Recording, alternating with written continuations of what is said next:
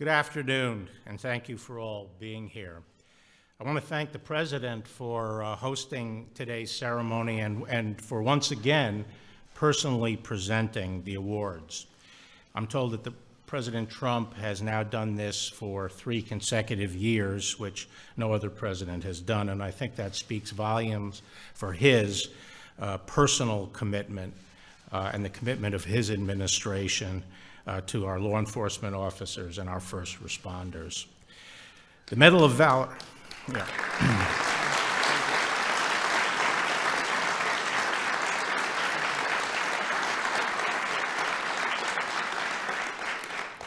The Medal of Valor is the nation's highest and most prestigious award for public safety officers. Of the more than 2 million who serve every day across the country, only about a dozen receive this honor each year. All first responders do noble work, and all of them deserve our support and our appreciation, but some have performed heroic acts of service that deserve to be singled out for recognition by the entire nation.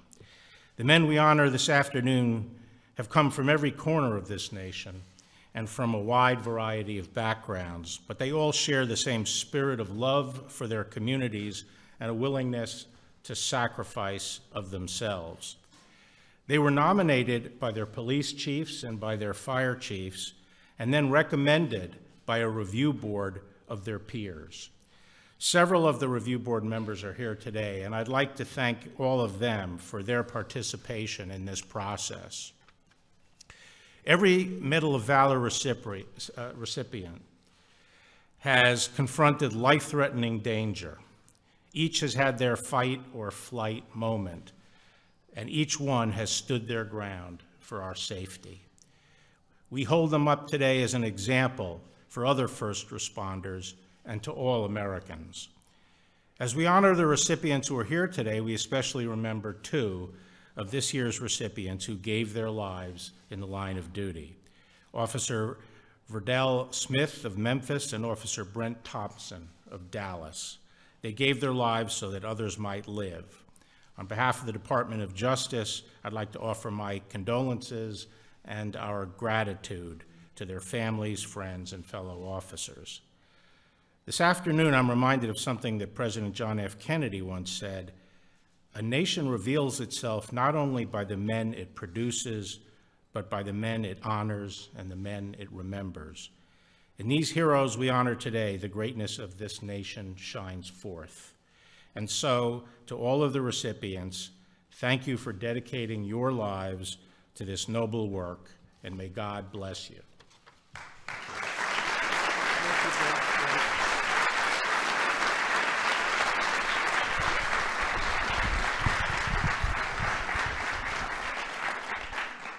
Thank you very much, Mr. Attorney General. It's great. Appreciate it. I welcome everyone to the White House, very special place as we award our very bravest law enforcement officers and firefighters our nation's highest public safety award, the Medal of Valor. Congratulations. It's a great award.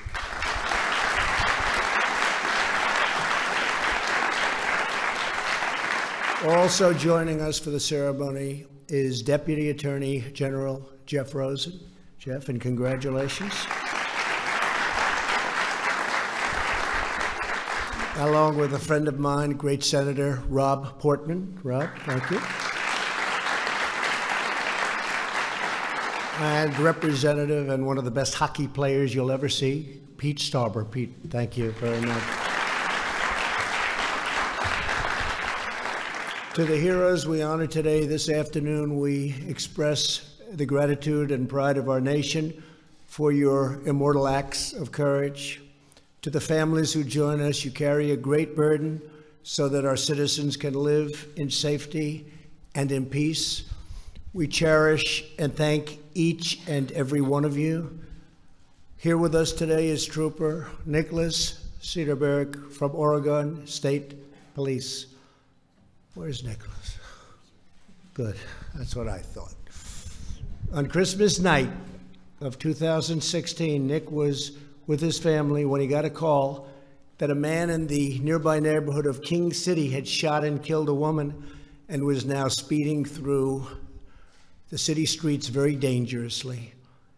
Nick raced to find him and soon located the murderer and chased him into a dead-end road. The suspect made a U-turn, rammed right into Nick's car, and then immediately opened fire. Nick thought he had it, but he didn't, because Nick was shot in the hip, very badly injured, laid on the ground amid a barrage of gunfire. He kept firing back, preventing the shooter from escaping until other officers arrived. That Christmas night, Nick took 12 bullets. After a very tough recovery, Nick survived, and Trooper Cedarberg, we are very honored to have you with us in the White House. Thank you very much. Great job.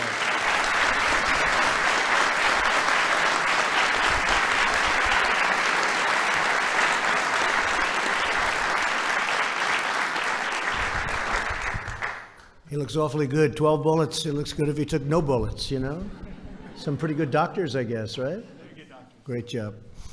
Also with us today is Officer Alan Horoshka of the Ohio State University Police.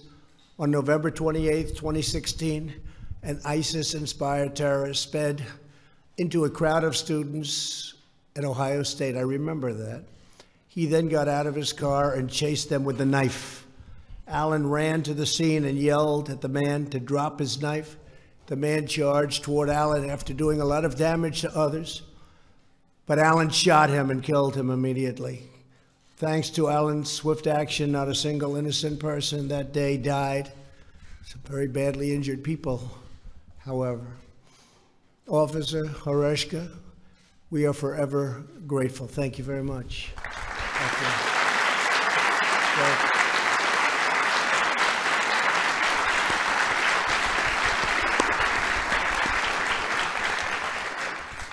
This afternoon, we also honor two incredible firefighters, Captain Dustin Moore and firefighter Andrew Friesner of the Lenexa Fire Department in Kansas.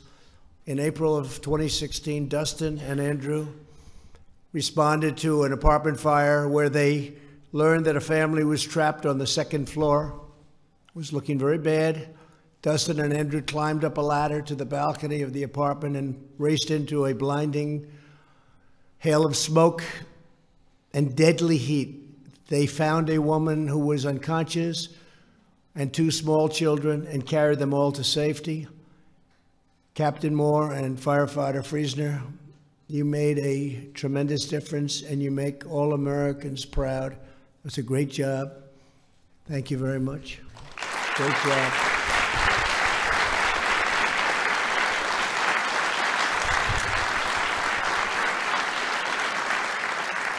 Save those lives.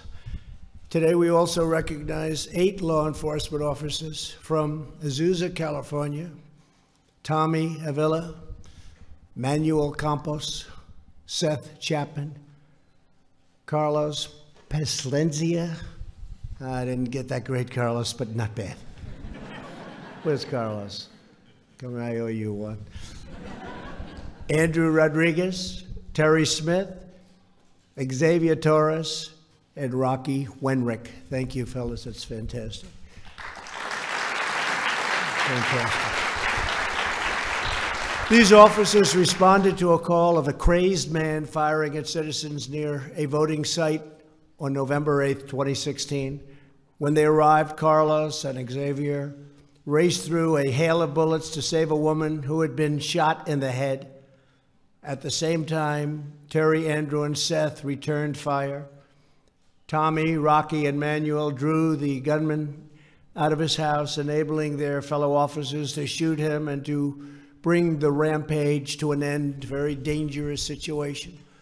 To each of you, you represent the unity, devotion, teamwork, and swift action that makes America's law enforcement the best and bravest anywhere in the world. Well done, and I want to thank you all for being here. Thank you very much. Thank you.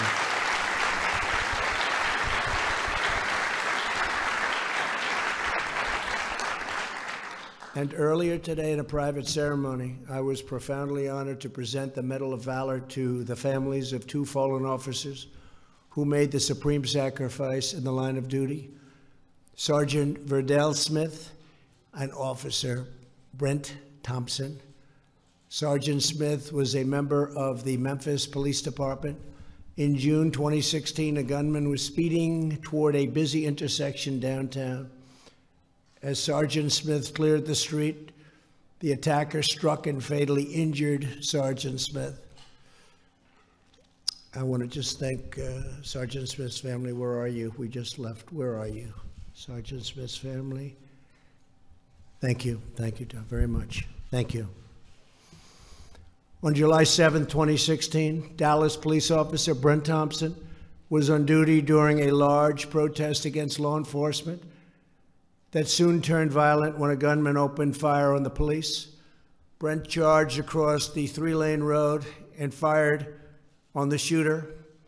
Brent was killed instantly in the firefight, but his act of courage saved many lives, many, many lives. An attack on our police is an attack upon our entire nation. Through their sacrifice, Sergeant Smith and Officer Thompson defeated evil men with the goodness and bravery of true American heroes. We are eternally grateful in their debt. Thank you very much. It's really great. Every officer, firefighter, and first responder who receives this award embodies the highest ideals of service and sacrifice, character and courage, love and loyalty. Your lives of patriotism, your devotion to duty, and your deeds of valor lift up our entire nation. Today and every day, we thank God that you were there when our communities needed you the most. And we want to thank you all, and God bless you. God bless law enforcement. And God bless the United States of America. Thank you very much. Thank you.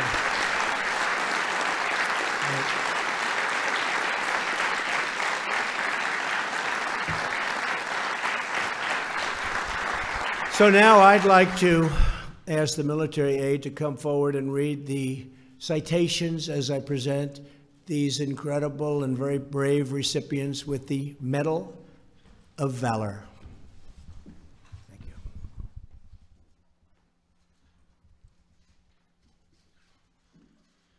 Senior Trooper Nicholas Cederberg. The Medal of Valor is presented to Senior Trooper Nicholas Cederberg of the Oregon State Police for taking brave and decisive action to bring a murderer to justice on Christmas night 2016. After an extended vehicle chase, Senior Trooper Cederberg prevented the escape of the killer, placing himself directly in the line of fire and sustaining several life-threatening gunshot wounds.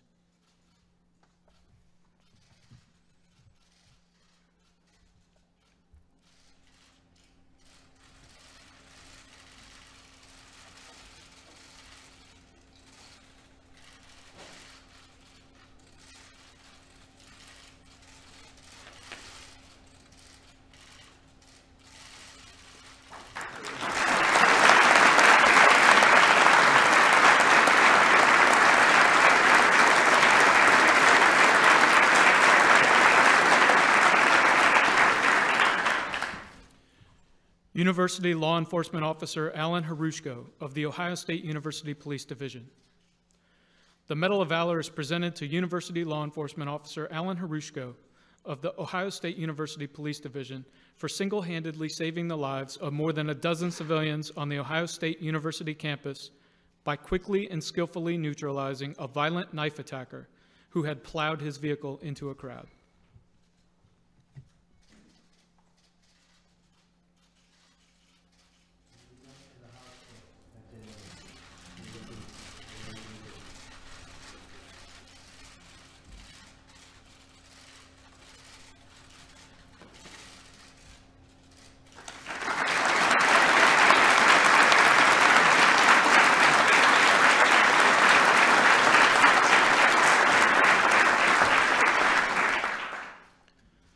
Fire Captain Dustin Moore and firefighter-paramedic Andrew Friesner.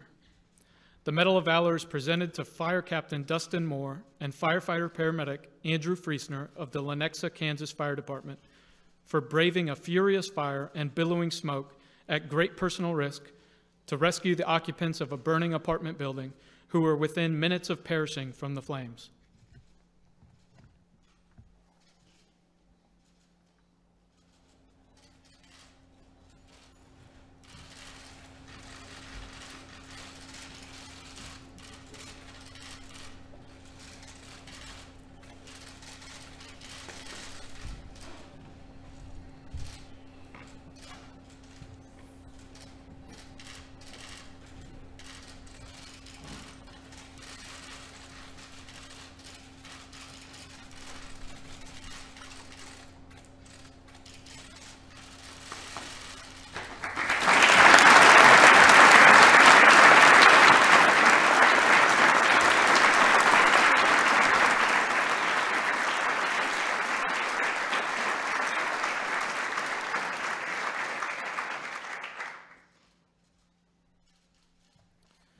Retired Lieutenant Xavier Torres, Sergeant Seth Chapman, Retired Sergeant Terry Smith, Jr., Sergeant Thomas Avila III, Sergeant Rocky Wenrick, Retired Corporal Andrew Rodriguez, Sr., Senior Officer Carlos Plasencia, and Detective Manuel Campos.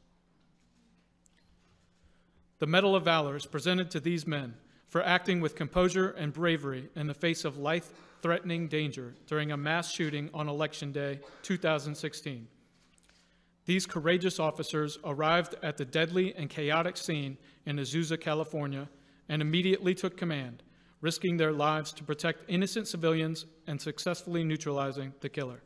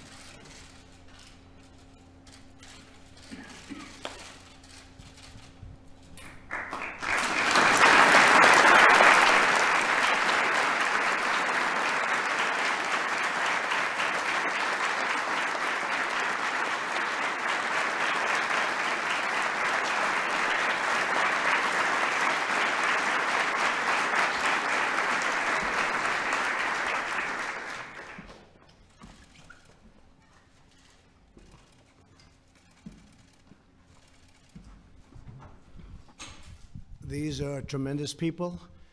I want to just congratulate everybody. It's an amazing honor to have you in the White House. Say hello to your families, and thank you all for being here. Thank you very much. Congratulations. Thank you, everybody. Thank you.